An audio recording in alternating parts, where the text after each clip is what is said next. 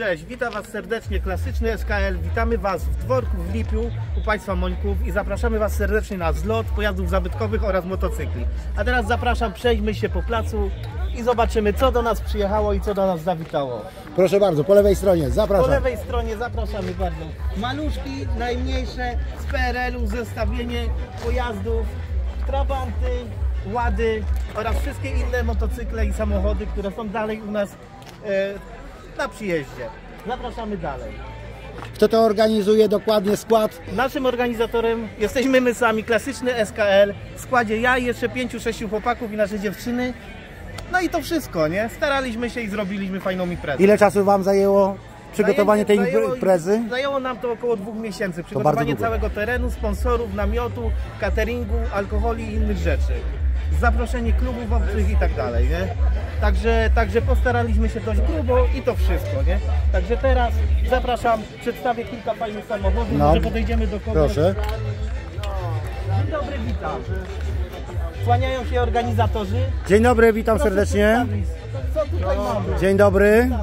Dzień dobry. Witamy, proszę przedstawić swoje serduszko. No cóż tu mogę powiedzieć? Oryginalny trabant 601 z roku 1990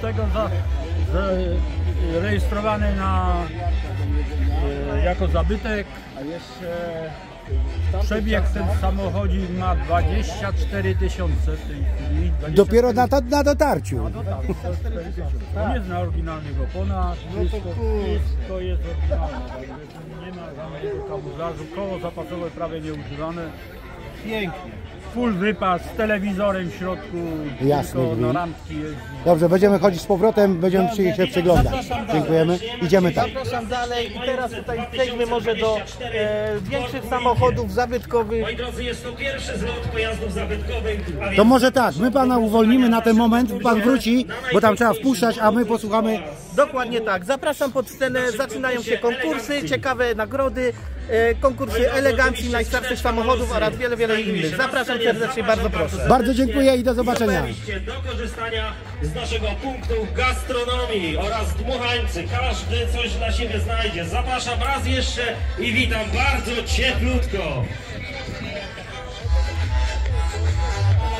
No to mamy teraz pełną kulturę, przyjemność, przepiękne samochody, właścicieli, którzy dbali o nie, ich całe rodziny, dzieci. No i pogoda jest wymarzona. To co było wcześniej, no to nie było najlepiej, czyli to co było wczoraj, a dzisiaj mamy wyjątkowy nastrój, wyjątkową pogodę. Nie ma upału, pomimo że słońce strasznie bardzo grzeje. Pamiętajcie, Lipie Monkowie, Dworek w Lipiu, to jest gmina Lipie, to jest powiat kłobucki i tutaj trzeba przyjechać. Na dzień dzisiejszy jest to jedyna impreza i jeszcze o takiej skali w całym powiecie kłobuckim. Przede wszystkim jest to impreza bez biletów. Wystarczy tylko przyjechać z dziećmi, z całą rodziną, rozerwać się. Na razie tak chodzę trochę chaotycznie, bo chcę pokazać wszystkie mniej więcej atrakcje. Tam mamy, jak widać, mamy dmuchańca dla dzieci, także małe dzieci się nie będą nudziły. Tu jeszcze wrócimy za moment. Przejdziemy sobie jeszcze tak do końca w tą stronę. Widać scenę, będą występy. Muza gra.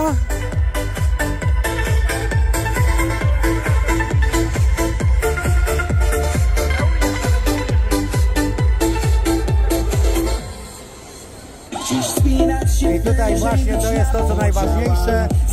Widzicie? Klasyczna Majówka 2024. Pierwszy zlot pojazdów zabytkowych. 12-5 maja 2024. za mną tęsknisz ty, z tobą wszystkie dni i wszystkie noce. Przeżywać więcej cię o nic nie proszę, co znaczy słowa ty, tak mówi jak łzy. Jeżeli tęsknię ja, to ze mną tęsknisz ty, z tobą wszystkie dni i wszystkie noce. Przeżywać więcej cię o nic nie proszę. No fur jest full. Fur jest full. Jaki piękny garbusik. No, aż się miechocze. Jak ładnie wygląda perełka. W środku biała skórka widzę. No to jest coś.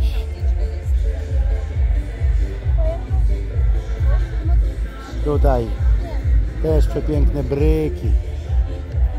I tam tam to jeszcze nie zabytkowe, albo to jest zabytkowe.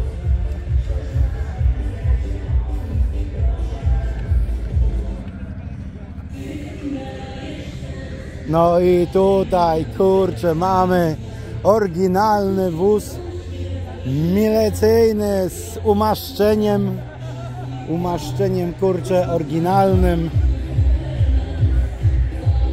Nie zomowskim, tylko milicyjny. My kiedyś mieliśmy milicję, teraz jest policja. Do tego samego służą.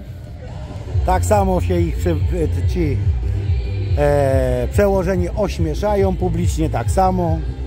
Też mają pogłos, jak to się nazywa, w mikrofonie jednakowo. Jedni przestawiają sufit, drudzy przestawiają podłogę przy pomocy bazuki. Następnie znowu, widzicie, drżącym głosem, potem na alkomat. Także to są jaja i to nigdy nie było inaczej i nie będzie inaczej. To się już musicie przyzwyczaić, to jest obojętne. Kto jest tam przy tym korycie? Wszyscy tak samo się zachowują. Jak się dostaną do władzy, to już zero kultury, zero poszanowania tych, co ich wybrali. No niestety.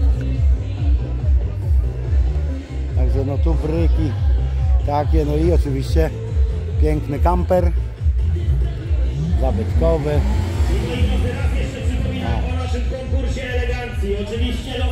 Tutaj mamy z dywizjonu 303 z muzeum. Mamy, kurczę, furkę.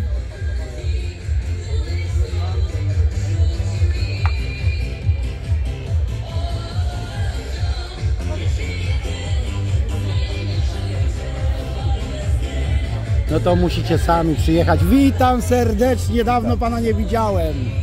Ale widzę, że w zdrowiu to bardzo dobrze.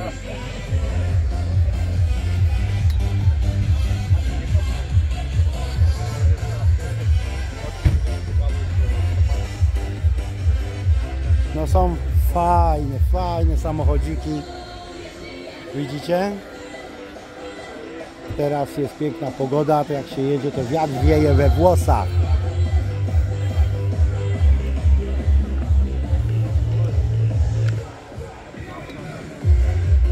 I terenowe, i takie, i owakie.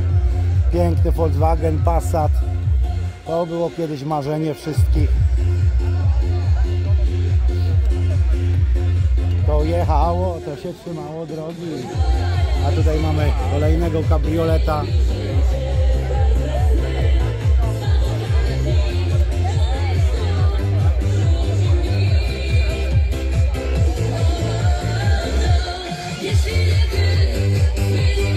Mustanga mamy, Mustanga.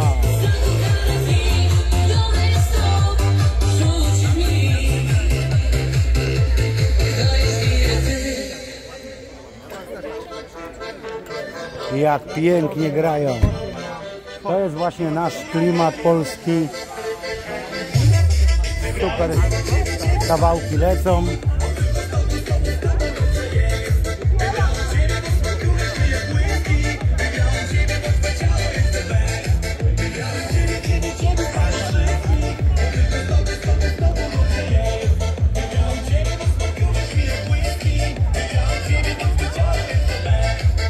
To była limuzyna.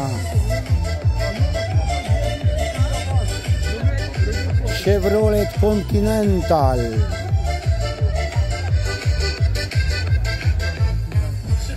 No, kawał samochodu, coś pięknego.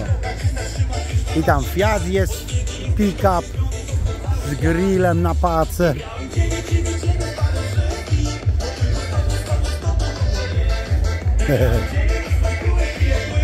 Elegancki grill. Mieści się grill na pace, mieści się.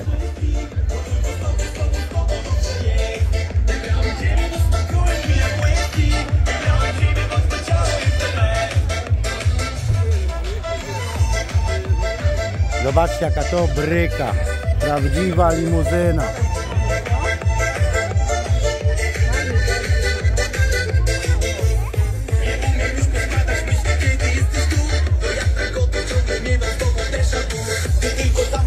Chevrolet Continental. I garbusik, ten co mi się tak podobał.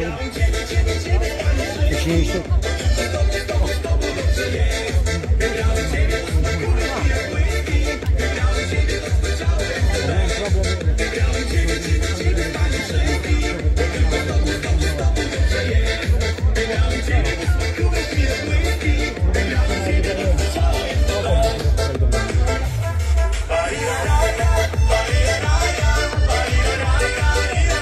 I oczywiście tutaj jest Krzysztof Świtalski, zapraszam do niego.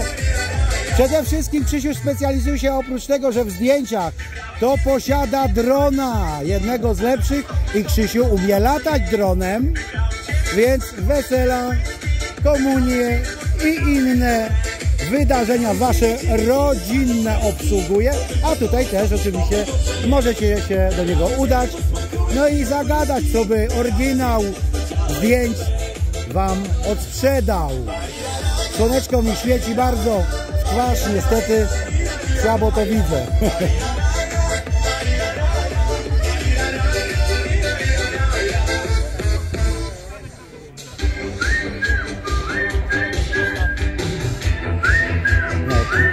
Kabriolety zawsze mi się podobały. Mówię, kabriolety mi się zawsze podobały. Aczkolwiek Polska to nie jest Kalifornia. Na słońcu dobre nie, tylko mówię, żeby jak deszcz jak ten, nie? Mówię jak pada to wtedy o. Mówię, Polska to nie Kalifornia, bo tam mają na okrągło słoneczko. Tak. A u nas to tak rzadko kiedy pojawia się. Ale już teraz, mówię, już teraz trawa sucha się robi, nie? Tak. I moi drodzy, raz jeszcze przypominam o naszej części gastronomicznej. Oczywiście przepyszne kiełbaski oraz zimne napoje czekają na Państwa. Czuć ten zapach, pięknie pachnie, witam serdecznie. No i tutaj jeszcze z czasów Adolfa Führera. I oczywiście dla najmłodszych dmuchańce, wata cukrowa oraz wiele, wiele innych atrakcji. Zapraszam serdecznie. 1950 rok, to jest tuż po wojnie, ale mówię, to są czasy jeszcze, gdyby Hitler nie odszedł z tego świata, to by jeszcze żył wtedy ten dziad jeden.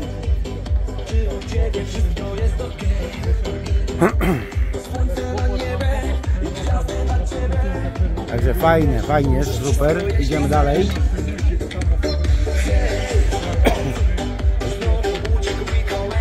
Przede wszystkim mówię,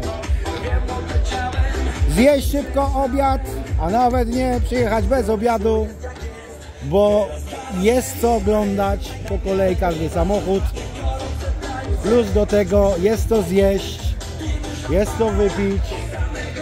Oprócz samochodów oczywiście są też i, jak widzimy, jednoślady, różne, różniste.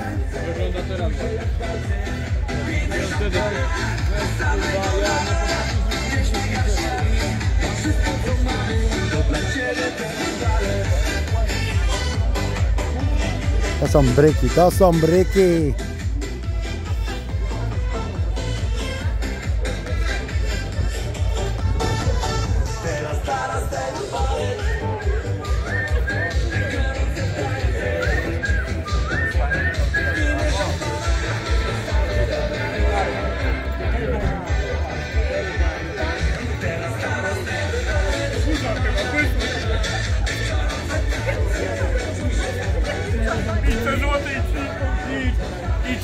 kurwa, gołem. Burza, no. Się zrobiła.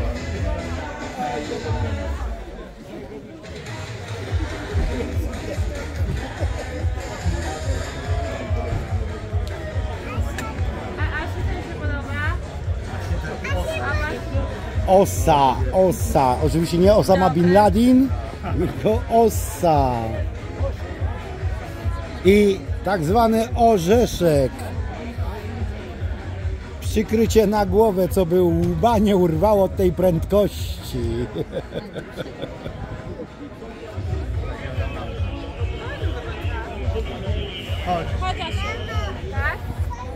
Tu już jest bryka komfortowa.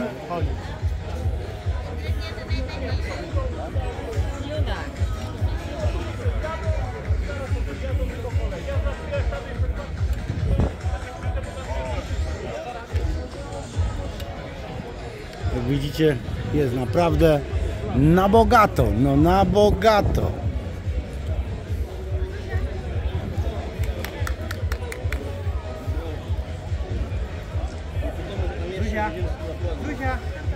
Zuzia jest zainteresowana czymś innym. Oczywiście nie zostaliście zostawieni sami sobie. Jak widać, Ochotnicza Straż Pożarna czuwa, dba o wasze bezpieczeństwo. Tak samo widziałem też i radiowóz policyjny nasz.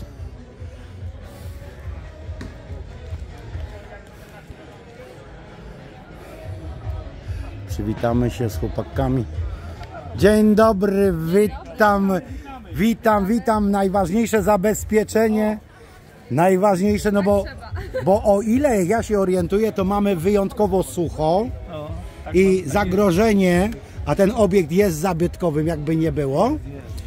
Więc jest jakieś tam zagrożenie, tym bardziej, że są ludzie i ludzie. Jedni papierosy palą i wyrzucają, załóżmy, w miejscu, gdzie jest przeznaczone, a drudzy gdzie popadnie. Więc niestety wy jesteście cały czas w pogotowiu w takim sezonie, deszczu nie było. Cały czas, 24 godziny na dobę. Tak to można ująć. I oby, jak to się nazywa, żebyście tylko tutaj w tym cieniu stali i ewentualnie, żeby o was zadbali, żeby wam przynieśli coś do picia i... Tak jest. A reszta to będzie fajnie. Samochody eleganckie. Mało tego, wasz samochód niestety nie jest zabytkowym. Dlatego na boku stoi. Nie jest zabytkowym. No ale to jest ważne, żeby komfort pracy też był. I żeby po prostu skuteczność była maksymalnie największa, żeby auto się nie psuło, żeby dojechało na miejsce wezwania z różnych przyczyn. Jak bywało lata wcześniej, to... Oj, ja pamiętam, jakie to było. To był wstrząs. Nie było pewne, czy pojazd dotrze na miejsce wezwania. Ile razy się świece po drodze wykręcało, jeszcze ten star 660, co żeśmy... Tak. Książkę napisał. Także chłopaki, życzę naprawdę przyjemnego spędzenia dzisiejszego weekendu, niedzieli. Wszystkiego najlepszego, do usłyszenia, do zobaczenia. Chłopaki z Lipia przyjechali, zabezpieczają i idziemy sobie tutaj jeszcze do tych motorków, potem wejdziemy do środka, do dworku. Dzień dobry.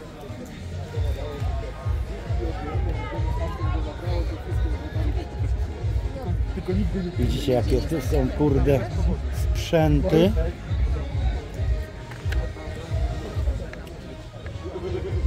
A niestety ta zaraza, która aktualnie od 10, nawet od 10 lat rządzi Europą, to jest zaraza, próbuje zniszczyć naszą motoryzację europejską. Chiny z nas się śmieją. Ameryka Północna i Południowa się z nas śmieje, że my próbujemy uratować jako Europa świat, jako ekologia, zażynając się centralnie. No, a tutaj mamy... Szczęść Boże, witam serdecznie księdza proboszcza z parafii w Opatowie, Macieja Woszczyka. No to takie długi wstęp, no u probosza się nie da krócej. Nie szkodzi, nie szkodzi. Witam serdecznie. Tutaj oczywiście będziecie mogli też obejrzeć sobie, bo są fajne fotki z góry, jak wygląda tutaj ten dworeczek. Bo no osobiście trzeba tu przybyć, żeby poczuć ten klimat. Tu jest fajnie chłodno. Tutaj mamy rower, który w czasach II wojny światowej był używany. Mamy mundur polski. Mamy, jak to się nazywa, replikę karabinka.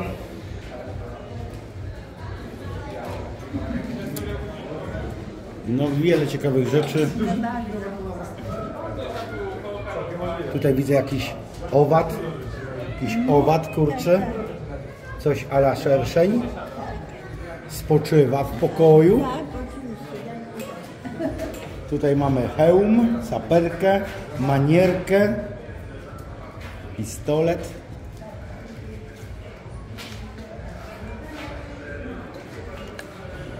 Pianino.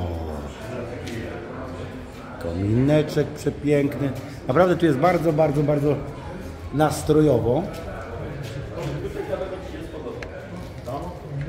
Bardzo nastrojowo tutaj jest, bardzo.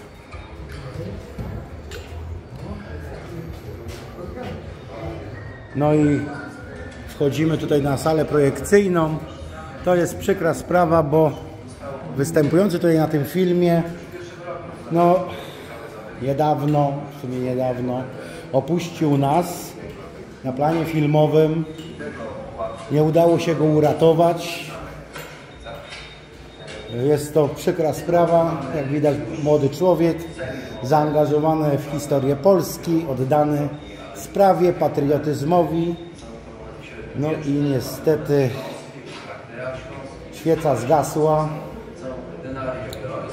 W każdym bądź razie mam nadzieję, że będą też inni,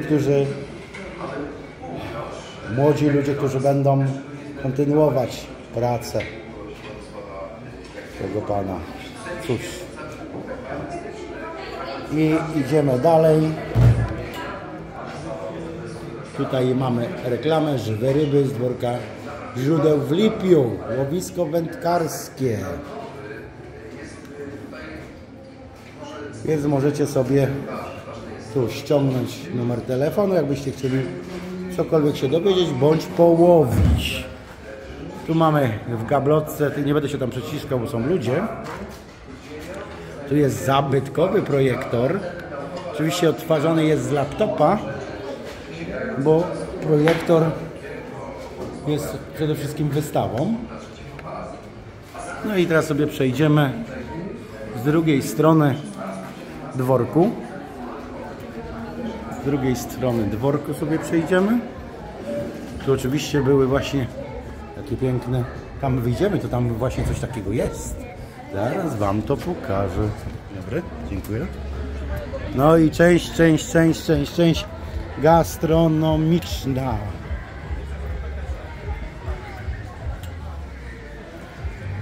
Piwko, ziuka. Napoje ziuka. Oczywiście jak jedziemy, to nie pijemy. Kole mamy na to jest istotne, zapraszamy.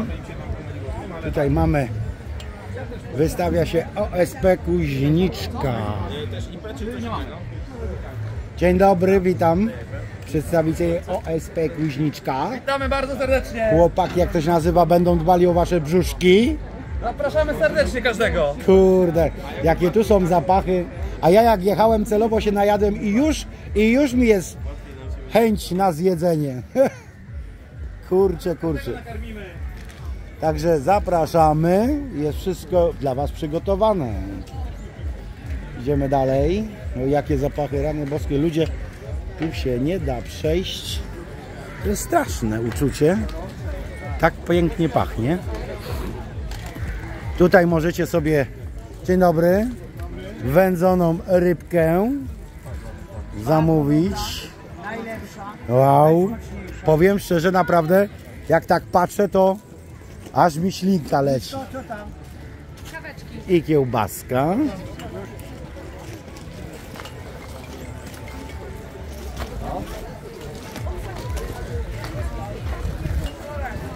No i oczywiście mamy ciasto. Dzień dobry. Herbatę, kawę mamy, babeczki, lody mamy. Także możecie spokojnie się ochłodzić, posilić na słodko też. Każdy tutaj coś dla siebie znajdzie. Jest się gdzie schować przed cieniem. Tutaj już się grilluje, a dokładnie podgrzewa w środku jakaś strawa. Co to jest w tym kociołku? Gulasz. Gulasz. Robisz... Tak, gulasz z dzika. Wow. Witam serdecznie, dzień dobry. Dzień dobry. Witam. Ale fest impreza, nie? Tak. Jest naprawdę z rozmachem. Jest naprawdę z rozmachem. No powiem wam naprawdę. Fajnie jest, fajnie jest. No. Fajnie to jest dla was, bo wy tu możecie przyjechać, pobawić się, poodpoczywać. No ja to traktuję bardzo poważnie, jako pracę. Więc coś takiego jak odpoczynek nie wchodzi w grę. Będzie odpoczynek, będę wsiadał do auta, będę jechał do domu. A tak nie ma takiej opcji. Na razie chcę zaspokoić własne, jak to się nazywa, pragnienia kultywowania swej pasji dziennikarskiej.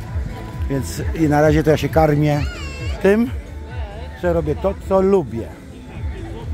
I wtedy na dalszy plan schodzą. No, problem jedzenia to naprawdę na dalszy plan. Problem toalety też potrafię przesunąć, bo jak to mówią, jak człowiek nie je, nie pije, to go nie gna. Tutaj mamy grupę częstochowską Perun i mamy... I moi drodzy, raz jeszcze przypominam o zbiórce losów na najpiękniejszy pojazd dzisiejszej imprezy. Oczywiście popcorn i wata cukrowa. No i tam zejdziemy na chwilę. Pokażę wam, gdzie ze swoimi partnerkami, z dziećmi możecie sobie zejść powolutku na dół. Więc też pokonam tą drogę w ramach, jak to mówią, fitnessu. Bez biegu, tylko tak na spokojnie. Dzień dobry.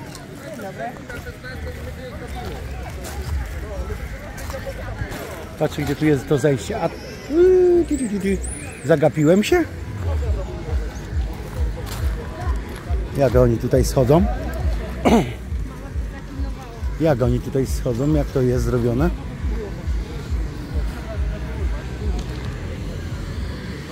Nie wiem.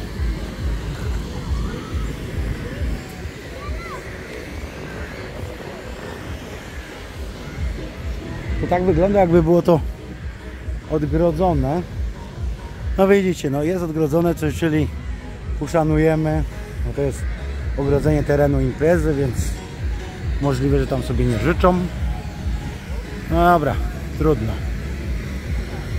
trudno. Przejdziemy sobie jeszcze raz w kierunku samochodów.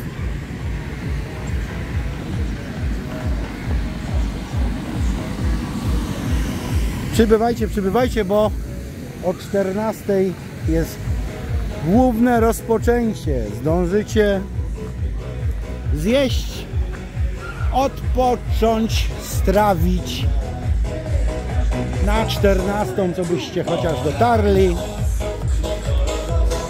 To tutaj będzie, jak słychać, muza, wino i co ino.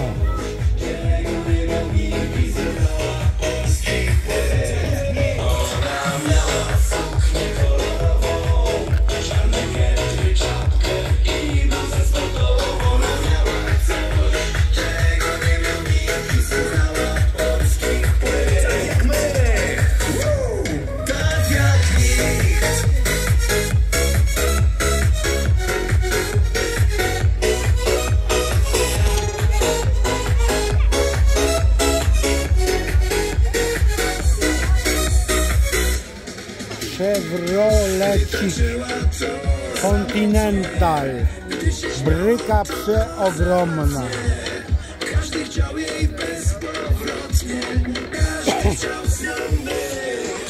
A tutaj rok 50, tak jak mówiłem tamtym razem. Alicja Andrzej, DKW, IFA F8. A tu piękna BMK z 76 roku.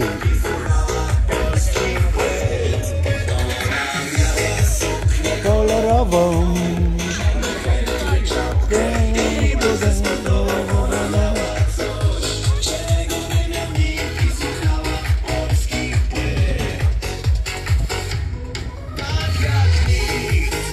Ale bryczka.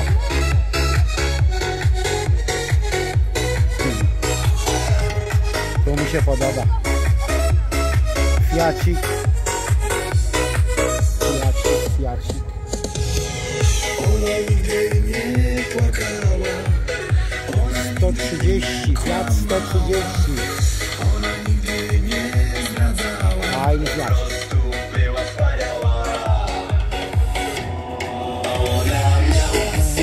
Kolorową, Szalę czapkę i bluzę sportową. Ona miała coś, czego nie miał nikt i słuchała polskich płyt. Mustang ze 68 roku, 3,6 litra benzyna. Źle, Jaguar, przepraszam, cholera. A Mustang to jest tutaj. Bo zerkałem na niego i...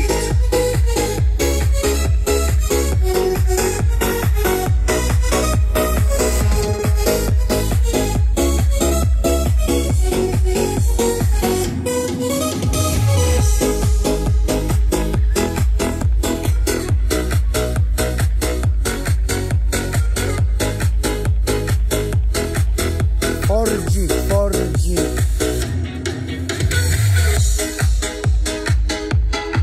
I tutaj mamy furę.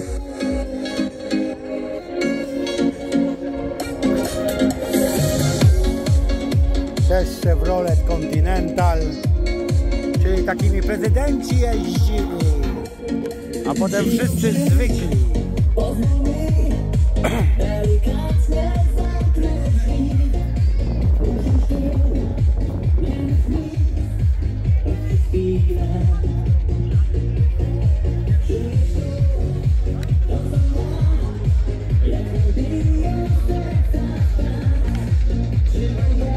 I ten kabriolecik też bardzo fajny. Opel. Elegancki Opel.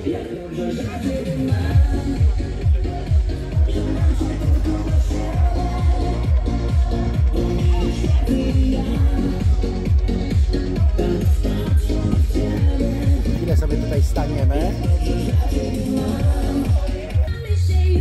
Ona działa na mnie jak wódka i pletki, jak imprezy i setki, jak pieniądze i pędzi. Ona działa na mnie jak wódka i pletki, jak imprezy i setki, jak pieniądze i pędzi. Idziemy dalej. Mała jesteś całkiem niezła, co chwilę mi ten to przyspiesza. Drugi gra ze mną jak sobie, kiedy proszę nie tańczy wolniej. Dziś chcę się bawić z nią, bitwa z duszami, to dobija mnie bardziej, choć chcę wiedzieć co będzie dalej. To było moje kiedyś marzenie, takiego Mercedesa D190. Niestety nie było mnie stać. Duży Fiat, takim samochodem, jak to się nazywa, miałem przyjemność dawno temu jeździć, jeszcze za czasów DDR, po DDR.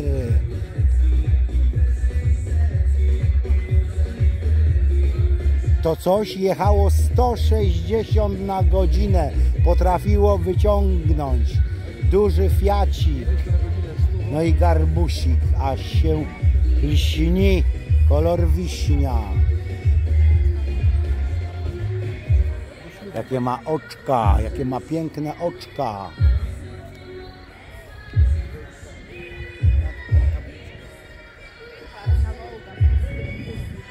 Wołga.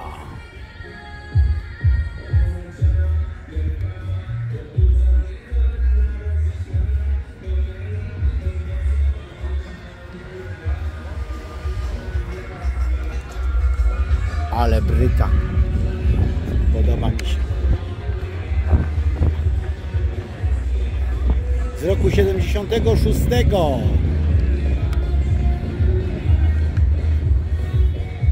No i jak wcześniej byłem tutaj, to mamy, tak jak mówię, najważniejszy element, czyli samochód milicyjny. Jeżeli ogląda mnie Grzesiu Rokosa, napisz, czy jak karierę zaczynałeś, to jeździłeś taką furą. Witam Cię serdecznie. Mamy tu przedstawicieli też z Kłobucka.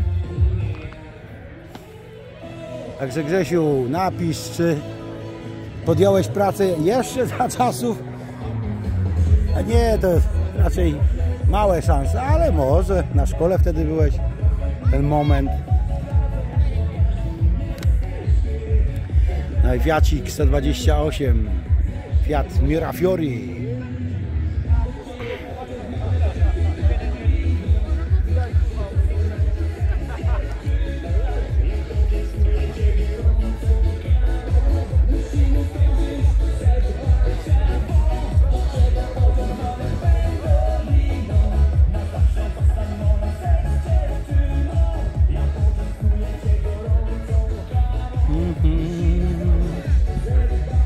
Witam pana Kowalczyka, witam serdecznie, dzień dobry.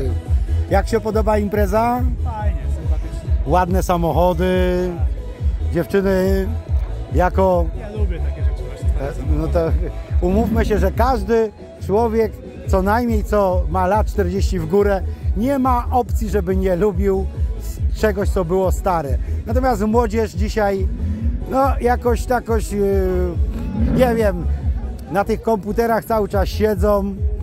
Tam nie ma starych rzeczy, tylko Nie, no właśnie, prześcigają się z coraz to... młodzież bardziej patrzą za nowoczesnością, a taka młodzież jak my bardziej za takimi starszymi rzeczami. Tak jest, ja jak oglądam, to powiem tak, no urodziłem się w 71, to już 73 pamiętam stary czarno-biały telewizor i leciały różne bajki, ale oprócz tego leciały różne materiały, w tym wystąpienia pani jednej i drugiej prowadzącej, ale też były pojazdy, czasy PRL-u. No to było coś pięknego.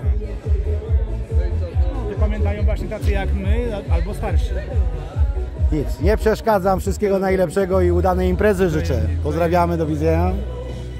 Zobaczcie, kurczę, jakie fajne bryczki z napędem na 4x4, 1,7 pojemności. No i oczywiście do tego jest zapięty kamperek z dawnych czasów, kamperek.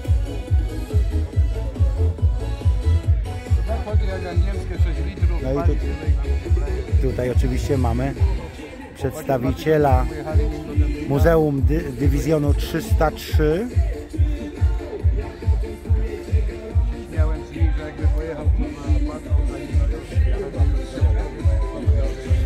W Napoleonie, miejscowość Napoleon, tutaj niedaleko.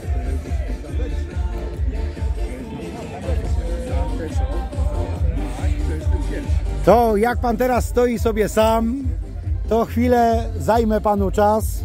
Powiem tak, no samochody z pana czasów tutaj podejrzewam są.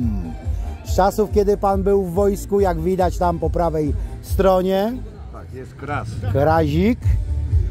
To jest, jak to się nazywa, no, pojazd do przewożenia nie tylko ludzi, ale też i był stosowany. Przede wszystkim do ewakuacji sprzętu z pola walki. O kurczę, widzi pan, brakowało mi fachowego nazewnictwa i ja wiem, do kogo się udać w tej materii. A oprócz tego, jakie pojazdy w swoim życiu pan miał? Mówię o najstarszych, z tych pierwszych, kiedy załóżmy pan skończył lat, nie wiem, 20, 21, no bo wiadomo, że pan musiał najpierw iść do pracy i zarobić na to. Tak, razem z otrzymaniem prawa jazdy maluch 126 metrów. Ale to dopiero był 70 któryś, tak? 86. 86. To naprawdę pan musiał bardzo długo poświęcić swojego życia, szmat czasu, żeby upragnionego malucha nabyć. To był pierwszy pojazd, tak? A po maluchu? Cinquecento, Matiz, Mercedes. Czyli nie zaliczył pan dużego Fiata? A dlaczego? Były jakieś złe, jak to się nazywa, opinie użytkowników, że pan nie zastanawiał się pan o zakupie, tylko po prostu... Tak się zdarzyło. Aha. Nie no, bo wie pan, podejrzewam, że kiedyś też było coś takiego, że sąsiad miał, ale mu się psuło, no i to wpływało negatywnie na sprzedaż danego pojazdu i każdy tam myślał, a to sobie jednak go nie wezmę, bo problem jest z naprawą, z częściami. Nie, samochód zawsze miał być dla mnie, nie sugerowany sąsiadami, nikim. Aha. Tym bardziej, że pan jest szczupły, więc to Seicento, tak? No to akurat pan się mieścił. Ja przy moich gabarytach to bym musiał sobie wyciąć szyberdach, żeby mi było wygodnie. Jest oczywiście tutaj od was pojazd. Czy myślał pan jeszcze o jakimś innym, żeby tutaj ściągnąć, czy się nie udało? Nie, bo wszystkie inne, które noszą znamiona zabytkowych, są w filii muzeum na Mazurach. A i dlatego, bo widzi pan, ja tam byłem u was 3 razy, więc kurczę, tak się zastanawiałem, gdzie one są. Na Mazurach. Widzicie? No niestety na Mazury, jak pojedziecie, to Napoleon, dywizją 303, tam wystawia i tutaj gospodarz. Zapraszamy. No, a dokładnie w którym miejscu? 2 km przed Wilczym Szańcem. Słyszeliście? Przed Wilczym Szańcem w miejscowości? Gierłosz. Dobrze, bardzo dziękuję, wszystkiego najlepszego, do zobaczenia.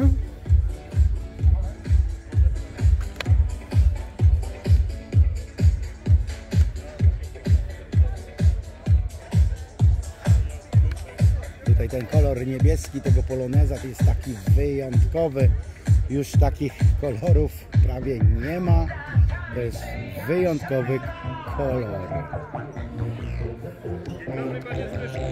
Witam serdecznie, dzień dobry. Piękna impreza, inicjatywa pierwsza na terenie gminy Lipie, ale samochodzików bardzo dużo i pięknie. Tutaj radny z gminy Lipie. Miło mi, panie Zbyszku, że mogę pana tutaj gościć na naszej ziemi. Ja już pana widziałem wcześniej, ale pan był zajęty, zaabsorbowany innymi rozmówcami, więc Zbigniew Baran nie uszanował, nie przeszkadzał, ale jak teraz pan był wolny. Panie Adamie, czuć się jak u siebie. Proszę zwiedzać, zaraz dołączę. Dziękuję bardzo, wszystkiego najlepszego. Jak widzicie, atmosfera naprawdę super.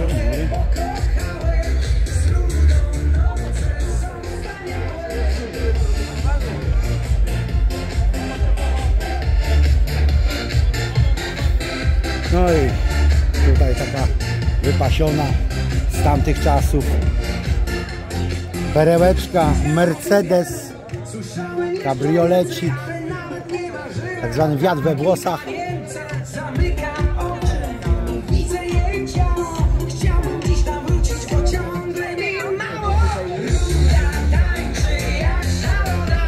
No i oczywiście cały czas przypominam, tutaj dworek w Monkowie, znaczy w Lipie, dworek Monkowie i zapraszam, bo jest piękna pogoda, jest tak do 100 km, to przecież stać was na to, żeby tu przyjechać z rodzinami, z dziećmi, jest co zjeść, jest co wypić, temperatura jest idealna.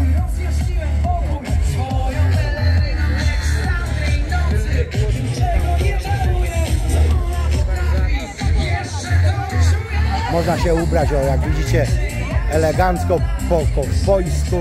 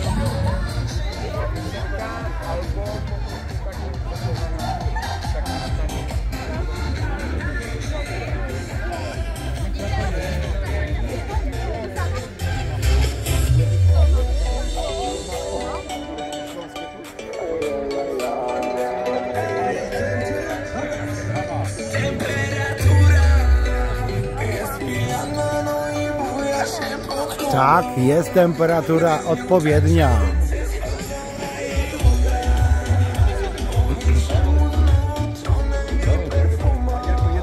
Tutaj oczywiście, jak widzimy, sponsorzy, jest Drewbet, ZPH Jurex, lakiery samochodowe, Makris, rzeczoznawca samochodowy, gdyby był potrzebny.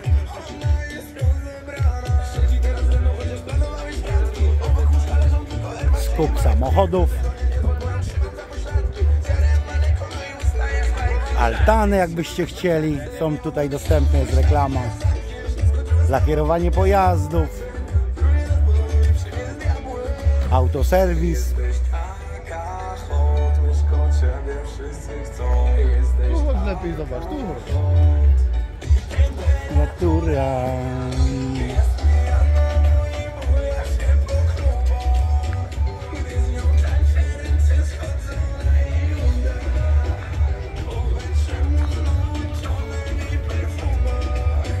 Wypożyczalnia kajaków, klimatyzatory.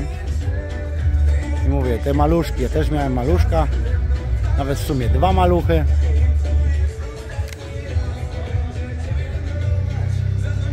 Najdroższy samochód z lotu. No, a ile wartość? Nie wartość, tylko ja mam fakturę zakupu 16,5 miliona kosztował. A, Ja nie wiem, czy tu gdzieś jest droższy samochód. no to były, kurde, pieniądze wtedy wstrząsające. Zawsze to podkreślam, że mało który, żeby był droższy, chyba że ktoś ma fakturę z ten, a on ma fakturę zakupu. No i oczywiście nie psuł się za bardzo, za często. Proszę pana, jak do dnia dzisiejszego tu nic nie jest robione, on jest salutki oryginał, cały jest. On ma przejechane od nowości 24 000. To naprawdę bardzo mało. I on jest na oryginalnych oponach. No niech pan... Tak. I oponką nic nie jest, bo właśnie widzimy. Pokażę zapas, nie naruszy, prawie że nie naruszony. To pan, kurczę, prawdopodobnie trzyma go w zacienionym, żeby słońce nie operowało, Też. bo... Cały czas jest przykryty. O. Wow! Tak, już sobie tutaj ładnie. Nie chcę tu reklamować, ale kiedyś jeszcze takie coś było. No już teraz Proszę nie bardzo, wiem, tutaj zrobimy zbliżenie opony. nie z tej strony. Momencik. Sobie tak, o, jak fajnie wygląda. Klasyczny SKL, który ma super pieniądze. Jest oponka, elegancka. Mówię, to jest na pewno Super. Dobrze. Ładnie, podoba mi się. O, okej.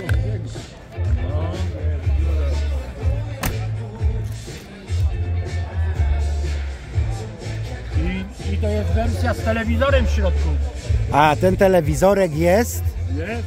W którym miejscu? I uwaga, małe ogłoszenie, znaleziono klucze od pojazdu marki Mercedes. Ale jajca. Zara, bo muszę zrobić zbliżenie. Patrzę, Jest. popularnych mogę jeszcze pokazać. Ale patent, jest telewizor. I nawet działa. Działa, ja bym to podłączył, to na pewno. Teraz to tam już dekoder czy coś jak czarno-białe. Nie wiem, nie było to próbowane, ale kiedyś działa. Ale sprzęcior. Ile to paliło? Około 7 litrów. To niewiele. No, ale trzeba doliczyć jeszcze 7 litrów benzyny i oleju trochę, nie? Znaczy to jest trochę, to jest litr na 100. Nie. Nie? To 1,4 do 40 to jest Aha, to 800.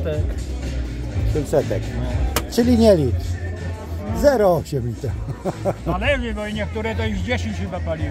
A to nie, to wiadomo, że my jesteśmy krajem słowiańskim i u nas palenie, przyjmowanie i przepalanie to u nas jak u ruskiego, to w standardzie.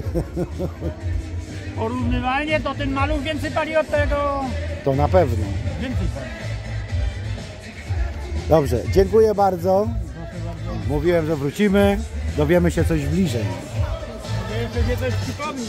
Dobrze, dobrze. Nie zabrałem, on ma taką specjalną teczkę zrobioną, taką dokumentację archiwalną od nowości. No. Specjalnie wydane w 5 egzemplarzach. Ale nie zabrałem tego, zapomniałem. Dobrze. Idziemy.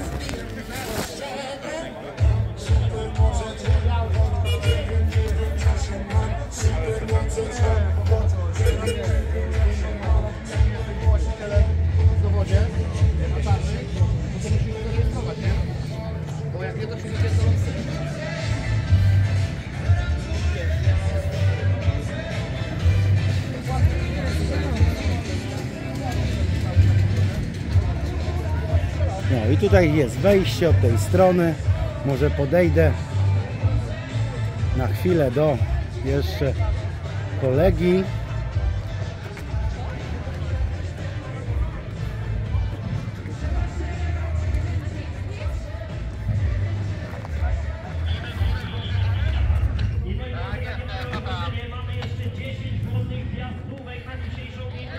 Mam pytanie, ile jest, jak to się nazywa w tej chwili, pojazdów? Pojazdów jest około 80 samochodów i około 50 motocykli. Motocykli, ale słyszałem, że jeszcze tylko 10 miejsc. Jeszcze 10 takich rezerwowych jeszcze uwalniamy. No to także jak macie coś naprawdę starego, to radzę przyjechać, bo za chwilę nie będzie miejsca na zaparkowanie. No, za chwilę miejsca się skończą. Dobrze, dziękuję. Dziękuję.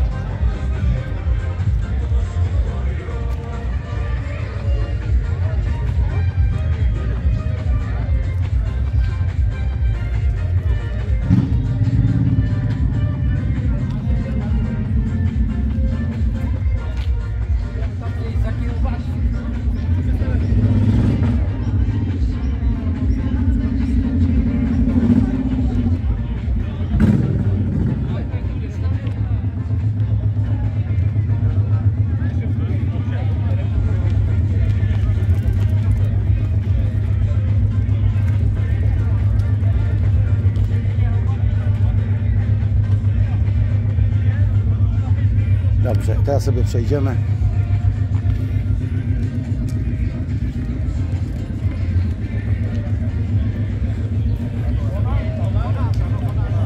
Musiałem na chwilę załatwić sprawę. Mówię, tu w cieniu jest bardzo fajnie. Dzień dobry. A, możecie tam pozdrawiać swoich znajomych. Ale w jakiej to telewizji będzie? Proszę pana, ogólnie na internecie słowo w telewizji, co kto będzie sobie chciał, jak to się nazywa. Proszę? Można w trwam oglądać. Nie no, chociaż jak będą chcieli, to ja nie widzę problemu. No. Tutaj się zebrali, jak to się nazywa, Polacy. Trójka. Polacy i patrioci, więc patrioci z dawnych czasów, więc podejrzewam, że to nie jest jakaś wroga nacja dla trwam, no nie? O, przyjechało coś. Słychać.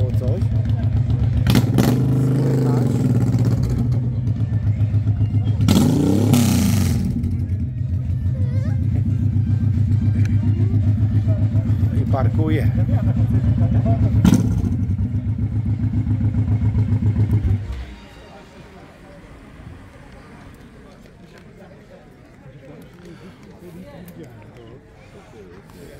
Tutaj mamy kolegę. Cieszę się, że przyjechałeś.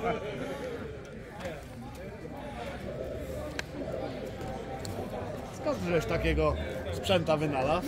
No właśnie chcę się dopytać i czekam, aż się już uzbroi i podejdzie. Tutaj z panem Rafałem będziemy mieli okazję porozmawiać o jego sprzęcie. Dawno temu to zostało nabyte? To cudo? W tamtym roku. Który to jest rok? 88. 88. Mniej więcej jaki koszt, ile trzeba mieć, żeby coś takiego nabyć? O pieniądzach się nie rozmawia. No. Ale nie, no jest jakiś przedział? No jest, no tak myślę około 30 000. Czyli nie więcej, nie, bo ja myślałem, że to jest od 50 w górę. Nie, no aż tak bardzo nie. No ale jak już coś dobrze wygląda, to ma wartość. Czy coś tutaj sam od siebie, nie wiem, domalowywałeś, coś robiłeś i tak dalej? Czy to po prostu już było gotowe? Kupiłem gotowe, takie jak jest. Ile to ma pojemności? 1100. 1100. Ten wózek jest odczepiany, tak? Oczywiście. I teraz tak, z wózkiem jaka jest prędkość maksymalna tego pojazdu? A bez wózka? 150 leci z wózkiem. To bardzo dużo. To nawet nie myślałem, że to tyle. No, ale wózek jednak ciągnie, także no, trzeba uważać. To znaczy ściąga? Ciągnie wózek jednak, nie? Bo to waży, no. Ale to tylko w sumie na zakręcie, nie? Nie podczas jazdy też, no bo to na wprost? Tak, no. Wózek ciągnie, no. Czyli nie zrobiono rozwiązania takiego jak w nowoczesnych tirach, że oś dodatkowa jest skrętna, bo gdyby wózek miał skrętną tą ośkę, to wtedy by trzymał tor. Myślę, że tak, ale tutaj takiego rozwiązania nie ma, także no. Ale taka prędkość, myślę, 100 to jest taka optymalna, także. No a przy 100 to temu, co siedzi w wózku, to troszeczkę przerażenie zagląda w oczy. No niestety, tak jest. Czy już ktoś tak jechał? Oczywiście. O rany boskie. No nie 150, no ale jest. Ale powiem tak, tutaj na gabaryty patrząc, to ja tutaj nie wlezę. Ciasno bym się będzie. założył, że wejdzie. Poważnie? Ale numer. Nie, bo tak się patrzy ogólnie, że to jest takie wąskie. No ja wiem, ale ja mówię po szerokości. Nie, zmieści się spokojnie. No to przynajmniej Rafał nie ocenił mnie negatywnie, że jednak konstruktor przewidział i mnie w tym środku. No bo na tym siedzeniu, które tam jest, no to nawet jakbym miał 2 razy większą część ciała, to wtedy bym też się zmieścił. Nie ma problemu. Dobra, dzięki, wszystkiego najlepszego, hej. Także widzicie, o. Dzień, jawa. Brum, brum, brum, brum, brum, brum, brum, brum, brum, brum, brum, brum, brum, brum, brum. Brum, brum, brum, brum. No to wstecznego niestety nie ma.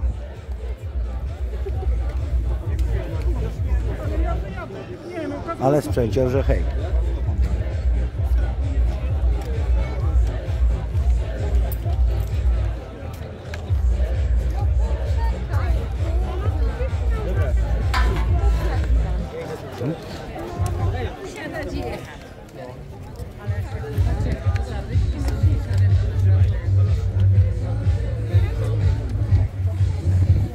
Widzicie, osa 1, osa 2 w oryginalnych kolorach.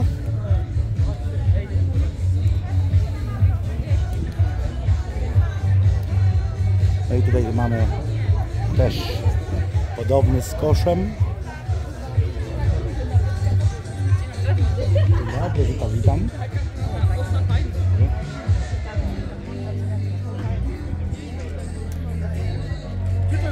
Gdzie to dawają to gdzie dawają? Tam dalej. Zisto. I tak to jest.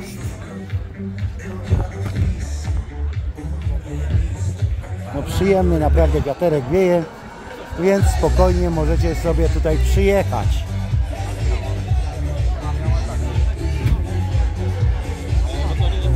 Wszystko jest w opisie, panie Jacek Mrożek. Lipie, Dworek w Monkowie.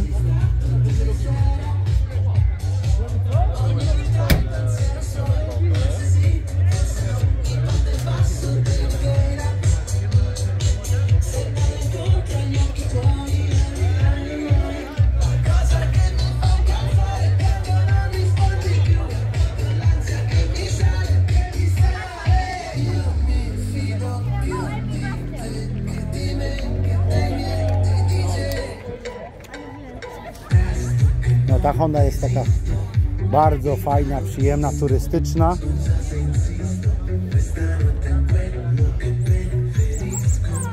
Simpsonek. No, kiedyś pamiętam, chciałem mieć Simpsonka, ale niestety się przejechałem na Simpsonku, bo mi pożyczono go. Tak, niestety, dzień dobry, zaliczyłem. Jak to mówią, gaz był szybszy niż ja.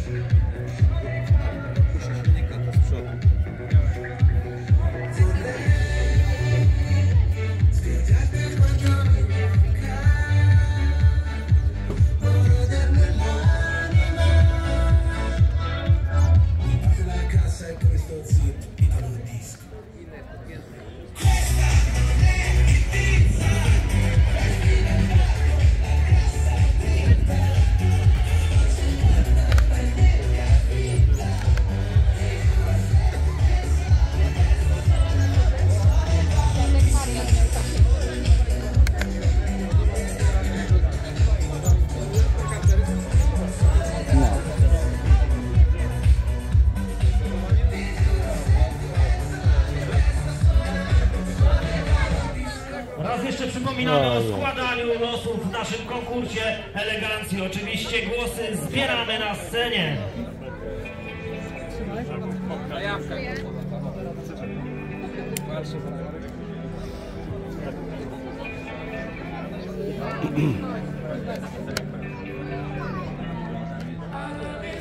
Szczerze powiedziawszy, jeżeli chodzi o mój głos, to Cadillac Continental. To, jak się nazywa, ten sprzęt, no, to jest magia. Oczywiście nie pochodzi z Polski, to są Stany Zjednoczone. Chevrolet Continental.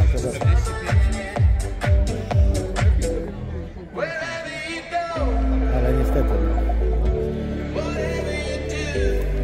my też mamy fajne wspomnienia samochodowe, może biedniejsze wozy, ale też mamy fajne.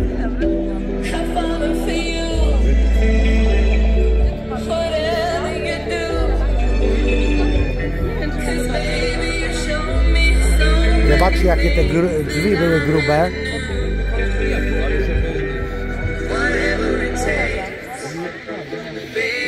Przepraszam bardzo, pan jest właścicielem? Proszę pana, to jest, przed chwilą powiedziałem, że tak naprawdę to, jeżeli chodzi o konkurs, to ten i ten biały, no to są dla mnie króle, jeżeli chodzi o rodzaj pojazdu. Ale ile to coś waży? 2400. 2400, czyli tyle co samochód elektryczny w tej chwili. I oczywiście wszystkich spragnionych zapraszam do naszej części gastronomicznej, ale to ma duszę. Na zimne piwko. Proszę pana, już tu nie wróci. I tego uważam, że już nie będzie takich pojazdów jak były kiedyś. To ma swoją historię. Ja podziwiam grubość tych drzwi. Pokazywałem celowo, jakie one są grube. Mój ojciec miał 67 roku Forda Taunusa. Tak. To przyjechali po niego z nadmorza, żeby odkupić od ojca. Ja panu coś pokażę, jeszcze o tym pokażę. No.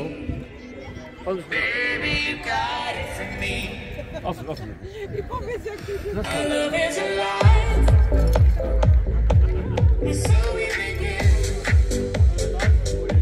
Ale popatrz pan. Tutaj konserwacja pojazdów. aha, To jest wszystko oryginał. zalane oryginał. To ja nigdy tego nie robiłem. To już w tamtych czasach. A teraz wszystko jest z dykty de facto. Panie, nie ma teraz dobrych pojazdów. To się mówi tak, one rdzewieją już na taśmie produkcyjnej. Proszę pana, my się zajmujemy, wozimy nowe pojazdy. Wozimy. Autotransporterami. Ja powiem panu wprost, że te auta na lorach stoją i one już biją. Tak. To są auta, które do zwykłej eksploatacji to one się po prostu eksploatować i złom. Ale już takich aut nie będzie. Już jest nawet w Stanach ciężko kupić. Naprawdę coś, no są, ale to wie pan, te sceny zabijają. Ale ten też w tej chwili ma swoją wartość, oprócz kolekcjonerskiej, to trzeba... Cały sentyment, proszę? Cały sentyment. No, ale... Ale powiem panu, że i starsi, i młodzi, będziesz pan jechał nową BMW-ką i za panem się nie obejrzy, a za tym się obejrzy. Starsza kobitka, babcia i się obejrzy. No i teraz, szczerze powiedziawszy, gdyby ta Unia nie była tak głupia, to moglibyśmy dalej się cieszyć motoryzacją. A my nie mamy czym. Tak. I w razie czego, jak teściowa podpadnie, to było miejsce, żeby gdzie ją zapakować. Dokładnie. A tak teraz wam pozostaje bagażnik na dachu. Najwyżej ją przewieje. Tak jest. Potem trzeba tu czepić tak kryjącą na was. Ewentualnie w tym sklepie z artykułami, jak są z roundupem z tym. Wszystkiego najlepszego. I uwaga, zapraszam 4 dzieci tutaj do nas pod scenę na pierwszy konkurs.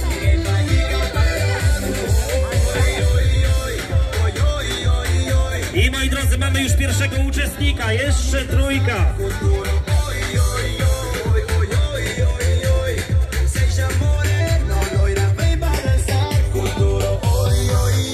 I oczywiście mamy już 2. osobę i 3.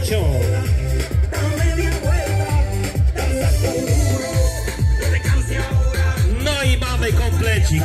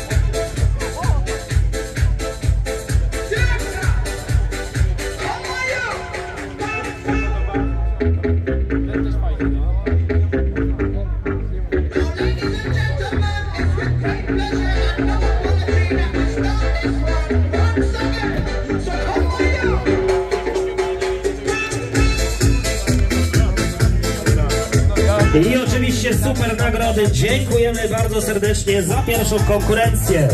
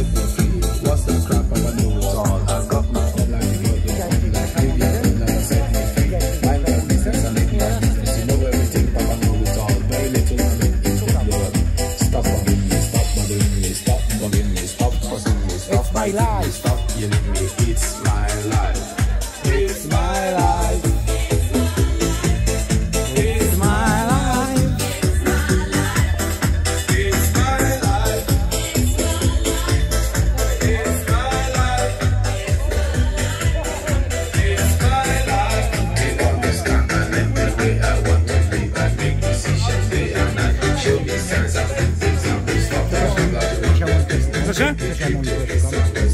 Ja wiem, że w dworku się kręci, ale gdzie teraz to... Dobra.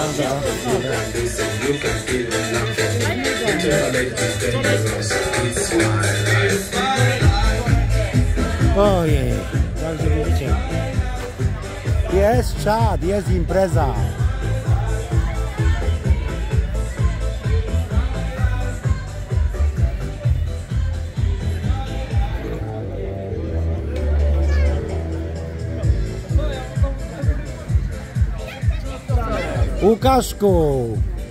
Łukaszku Kapuściku i najlepszy sprzedawco media ekspertu.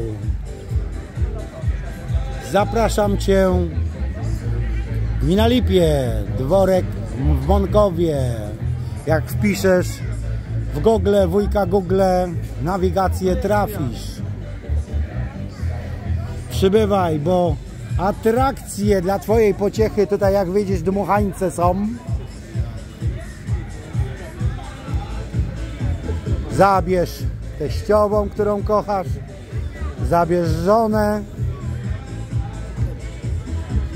Pogoda jest genialna. Tam oczywiście w oddali można sobie zejść, tam jest stawik, gdzie jest gdzie pospacerować. No i oczywiście są te różne maskotki, balony dla dzieci. Gęsi białe, różowe, żółte i inne wynalazki. Czapeczkę sobie będziesz mógł szczelić.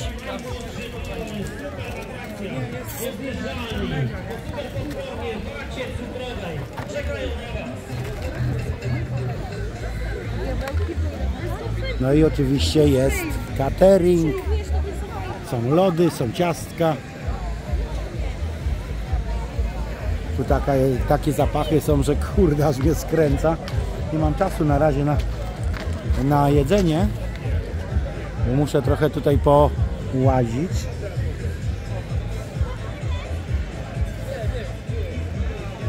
Jest browar. O godzinie 14 jest oficjalne rozpoczęcie. O 12 się zaczęło nieoficjalne. O! To się nazywa pamiątka. Pamiątka.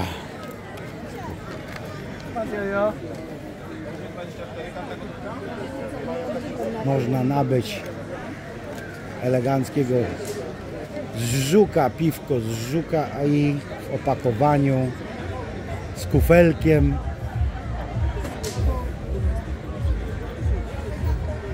Takie nastrojowe. No i oczywiście kiełbaski i inne smakołyki.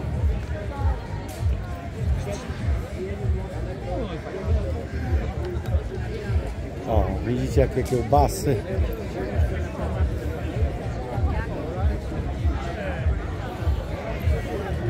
Znajomych jest co niemiara.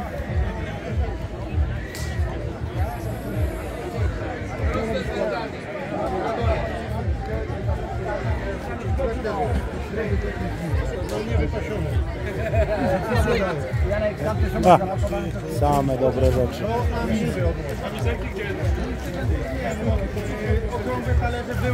Ja wiem... A tutaj jest mój przyjaciel. Kurde, jak ja go dawno nie widziałem. Aminek. Później mówicie o niego słyszałem. No i się jest rozchwytywany chłopina.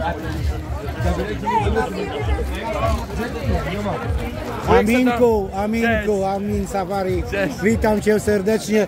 Czy dzisiaj, na żywo od razu. Czy dzisiaj tutaj masz swój udział, czyli będziesz pokazywał cuda kulinarne? Tak, dzisiaj mamy piękną pogodę, oczywiście mamy stanowisko gastronomii, full wyposażony, mamy grill, mamy zupę soczewice, gulasz węgierski, mamy ciasta, kawę, herbatę, wszystkie najlepszej jakości i perfekte wydane.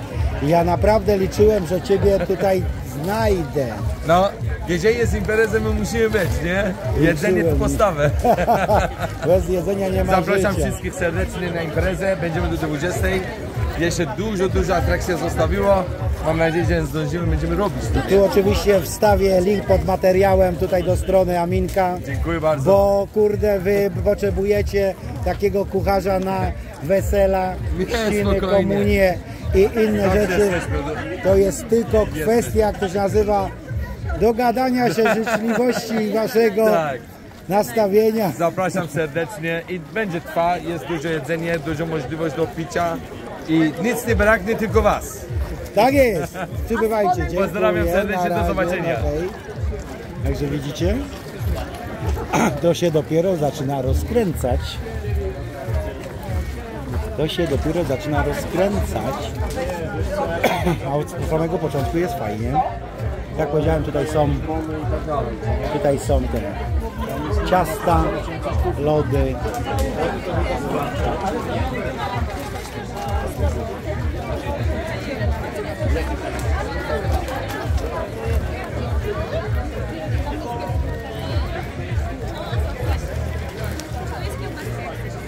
Tak?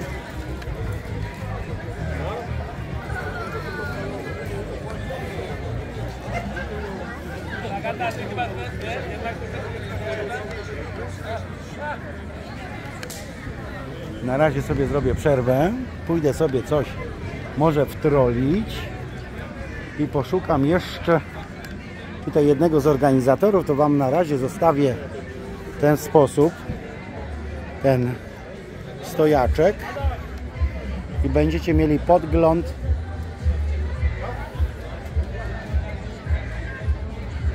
na to, co się tutaj ogólnie ludzie przemieszczają.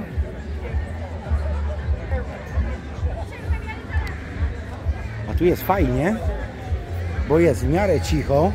Oczywiście oprócz tych gawronów, wron i szpaków. Patrzę, gdzie on jest, bo ja tutaj czekam sobie na niego. Piwo z Żuka.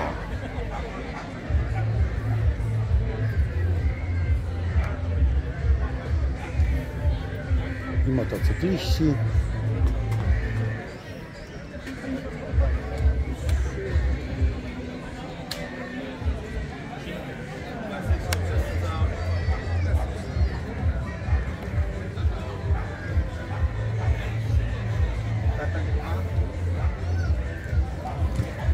No Grzegorz, stój!